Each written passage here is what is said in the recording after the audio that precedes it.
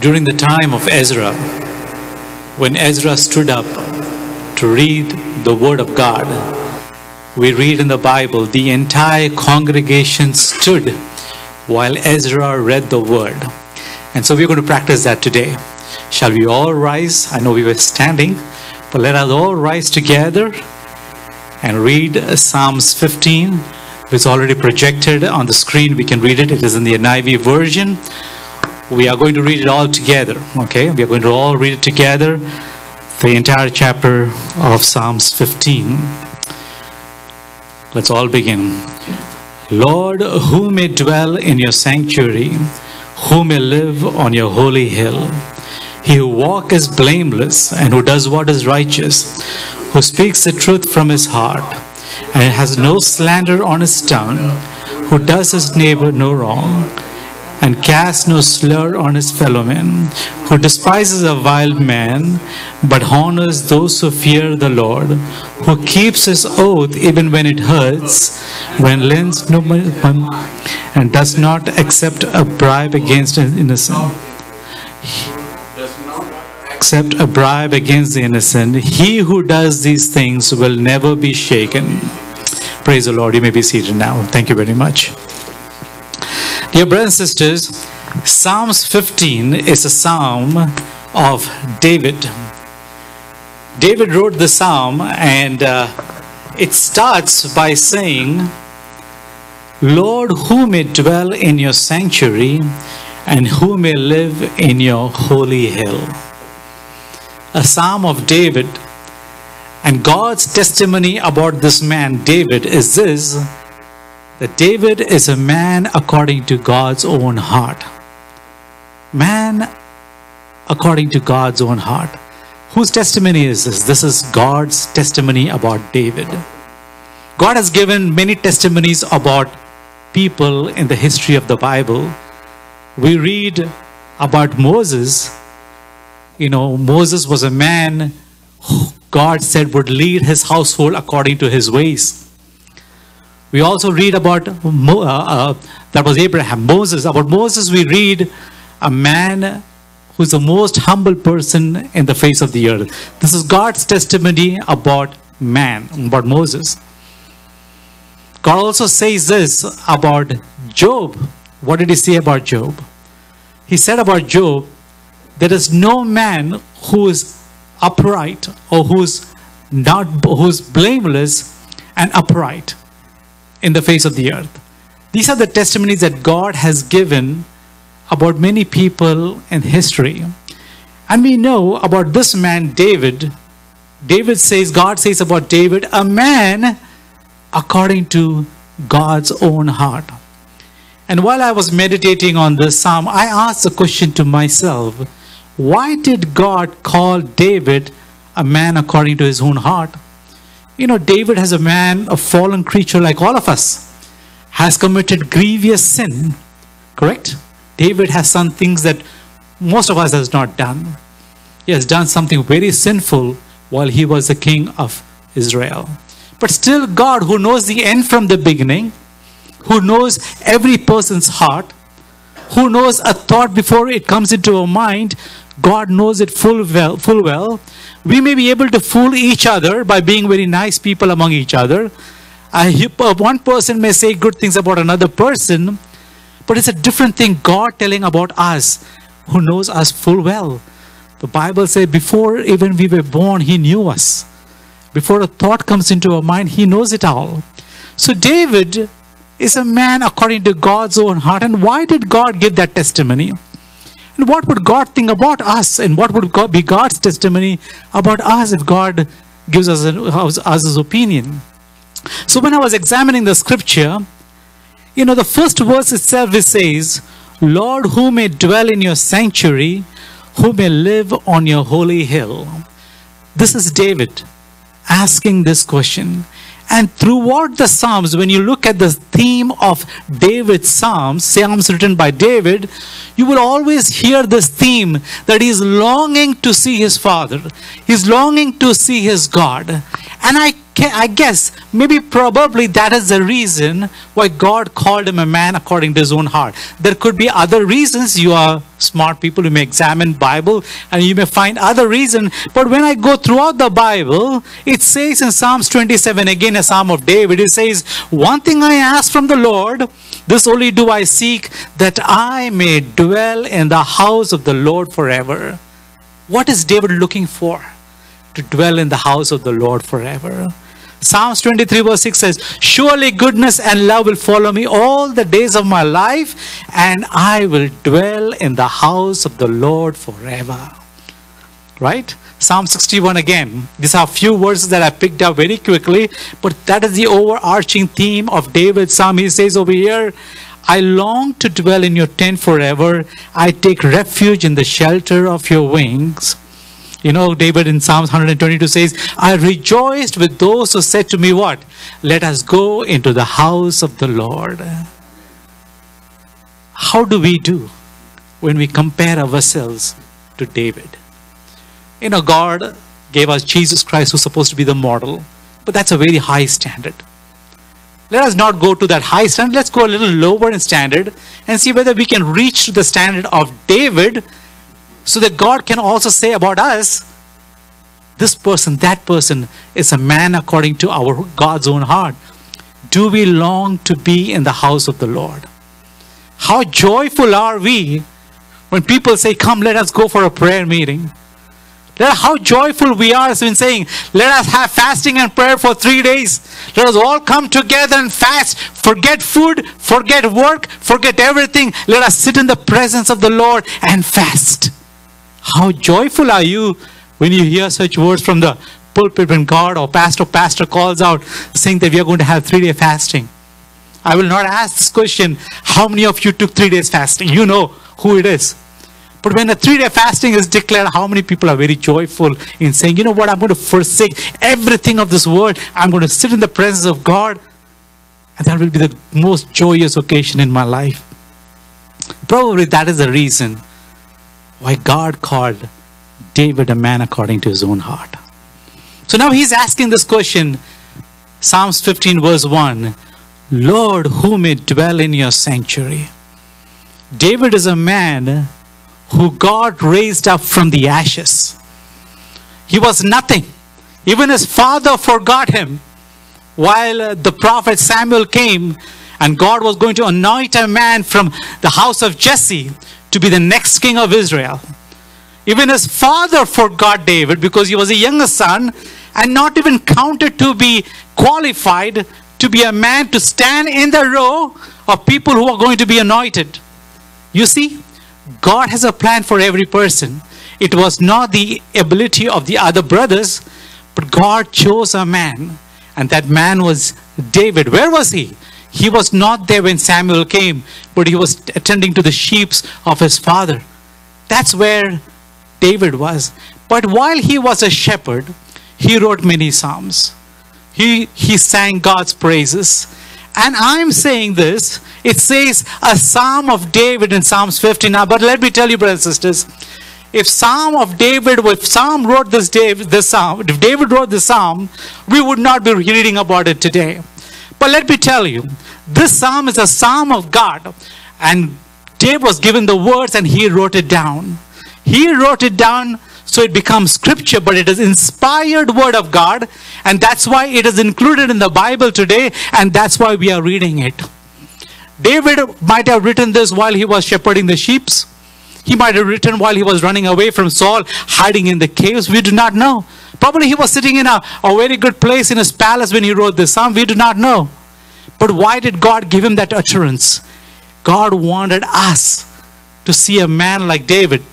And God gave him this word. So today, it is in the Holy Scriptures. It is God's word. And what does the Bible says about God's entire Bible? Every scripture is God-breathed and useful for teaching. Every scripture, including the book of Psalms or the psalm that we just read, Psalms 15, it is God's word and is useful for teaching, rebuking, correcting, and training. Dear brothers and sisters, we have God's word. Even though it is penned by different people, it is an inspired word of God, and so it is living and active, sharper than the double-edged sword. and it can be useful for your life.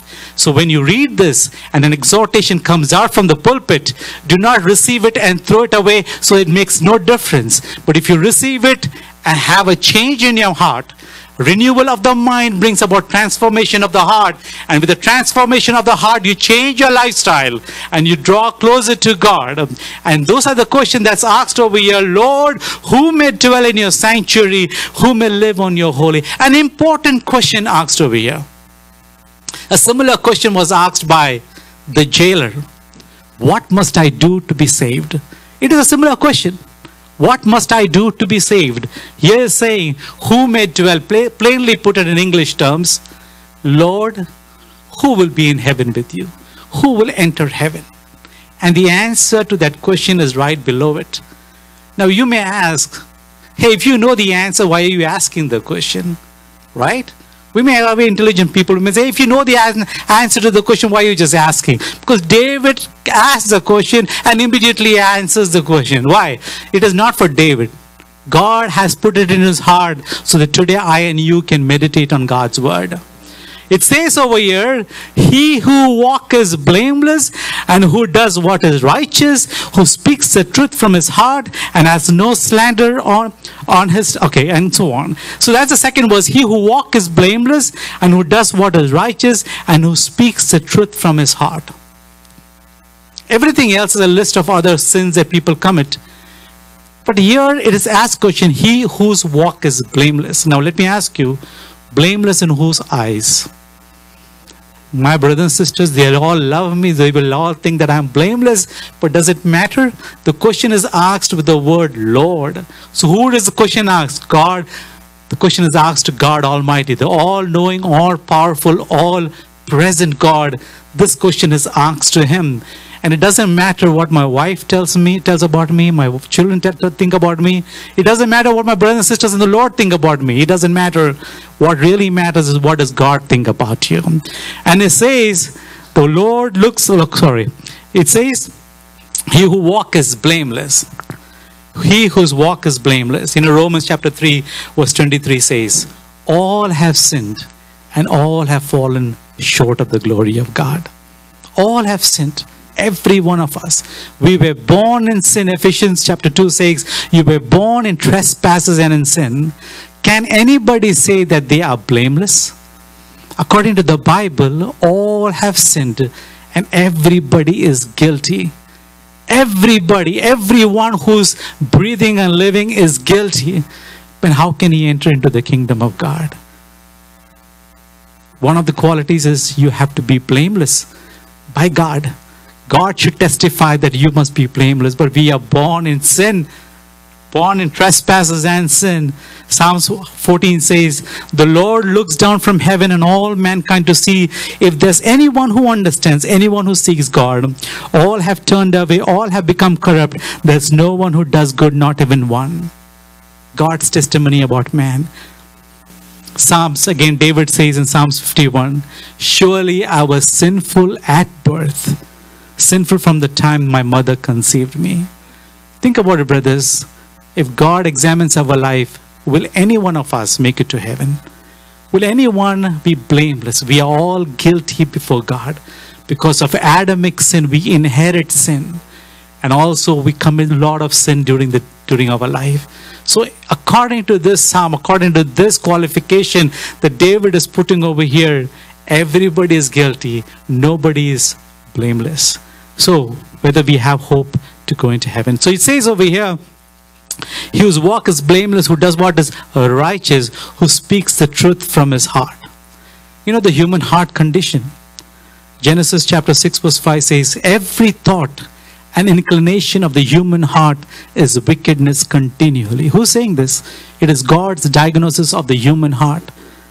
And David says, he who speaks the truth from his heart. If the heart is so corrupt, whatever comes out from the heart is also corrupted. There is no truth coming out from the heart. Out of the abundance of the heart, the mouth speaks. If the heart is corrupt and heart is wicked, how can we be righteous? How can we be truthful? So we have a major problem. The heart itself is very hard. Jeremiah chapter 17 verse 9 says, the heart is deceitful above all things and beyond cure. No man can cure a human heart. It is wicked. It is completely wicked. And it says, who can understand it so that they can fix it? Nobody can fix a human heart. Every way of a man is right in his own eyes, but the Lord weighs the heart. And when God weighs our heart, we will always be found guilty, because out of the abundance of the heart, everything that we do happens. And if the heart is wicked, we will be wicked, and we will not be able to enter God's kingdom. It says over here, who is righteous, who does what is righteous. The Bible says there is no one righteous, not even one. There's no one who understands. There's no one who seeks God. All have turned away and they have together become worthless. There is no one who does good, not even one. Who's saying this? God of the Bible says that no one is good. So when you're saying, how are you doing, brother? I am good. Really? Really? But that's our colloquial language, right? When people ask, how are you doing? I'm very good. Yes. For my brothers and sisters, I'm very good. But if God examines our hearts and life, are we found good?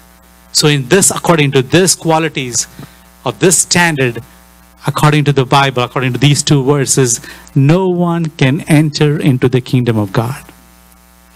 But let me tell you one thing, brothers.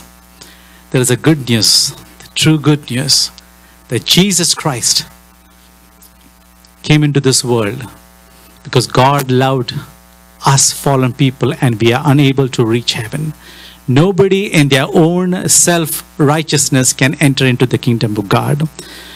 We are all guilty before God. But let me read you one verse, brother. It is by the Lord Jesus Christ that we are made eligible to enter into the kingdom of God. You know, I have only 15 minutes. I would like to dwell and jump into the gospel message, but we do not have time for that. But you know, Christ died for us so that we don't have to take the punishment. He opened the way for us. The Bible says in John 3:16, for God so loved the world that he gave his only begotten Son, that whoever believes in him should not come under the judgment of God, but must have eternal life. The Bible says all have sinned and all have fallen short of the glory of God. The wages of sin is death. But the answer of all our solution problems is that Jesus Christ, he became the eternal sacrifice for us, and through him we have access to heaven. Ephesians chapter 1 verse 4 says, For he chose us in Christ before the creation of the world to be holy and blameless in his sight. We cannot be blameless. We are blameless because of the work and person of Jesus Christ that was done on the cross. Dear brothers and sisters, time is up. I do not know. I'm not even looking at my watch, but you know, there's so much coming up. But I know I have only 15 minutes. But let me tell you, because of one man's trespass, that was Adam, all men became sinners. But Jesus Christ came to nullify what happened with Adam. He became the sinless person who came into this world, and he lived a sinless life, and he became the sacrifice for us. You know, Isaiah 53 says, he was pierced for our iniquities and crushed for our transgression. The punishment that brought us peace was upon him. By his wounds we are healed. We all had gone astray. We all like sheep had gone astray. But the Lord chose to put upon him the iniquities of us all. It was God who crushed him on the cross so that you and I could be saved. By our own strength, we are guilty of going. But we can always trust in the Lord Jesus Christ. Because of the work and person of Jesus Christ, we have access to heaven. Yes, according to these two verses, no man can enter into the kingdom of God. But there is a propitiatory sacrifice, the Lord and Savior Jesus Christ, who died on the cross and who paid the price for our sins. Brothers and sisters, even during the time of Paul, let me tell you this, it's a very important thing. There is a lot, the devil is real. The devil is real, and the devil is always out to get God's people. He doesn't want to attack people who are already under his shackles, who are already bound to sin. He doesn't attack, he attacks the church. And the way he nowadays attacks the church is by bringing the false gospel. The gospel of Jesus Christ, there's only one true gospel. The message of the cross is The message of the cross is perishing, is foolishness to those who are perishing, but to us who are being saved, it is the power of God unto salvation. So there is one gospel, but the way the devil is diluting this gospel, the way the devil is attacking the church is by diluting the gospel. Even in the book of Galatians, we read Paul saying, if anyone comes and speaks to you a different gospel than the one that I have already spoken, let him be accursed, let him be an anathema, it says. That means be cursed. Why? Because during Paul's time also, there were people who were floating a different gospel, a diluted gospel. And I'll tell you, brothers and sisters, the devil is real, and churches are filled with people who have followed the false gospel. And I'll tell you, the true gospel starts with repentance. Jesus Christ, when he started his message, his ministry in this world, he started by saying the word, repent, for the kingdom of God is near. Even John the Baptist, when he started his ministry, he said, repent, for the kingdom of God is near.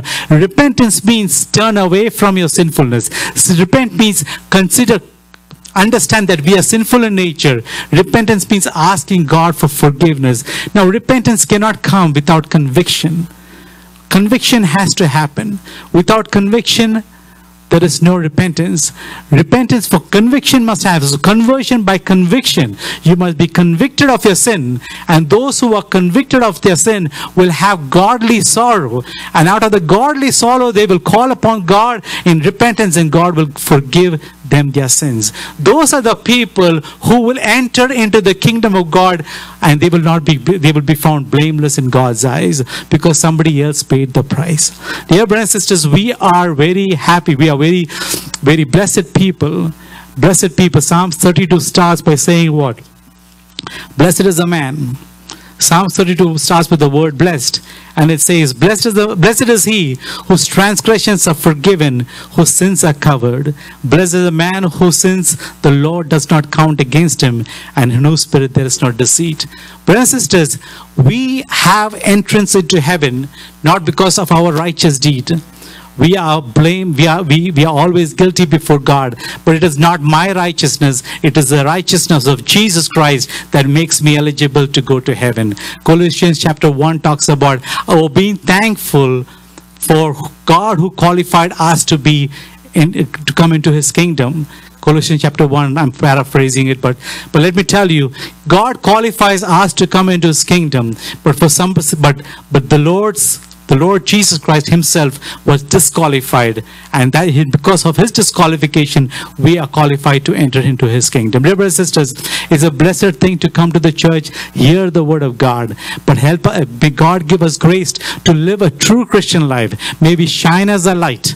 Not just come on Sunday and sit and go, but throughout the week, may God give us grace that we may live holy and righteous life. Because as we learned in the book of Revelation, one day the trumpet will sound.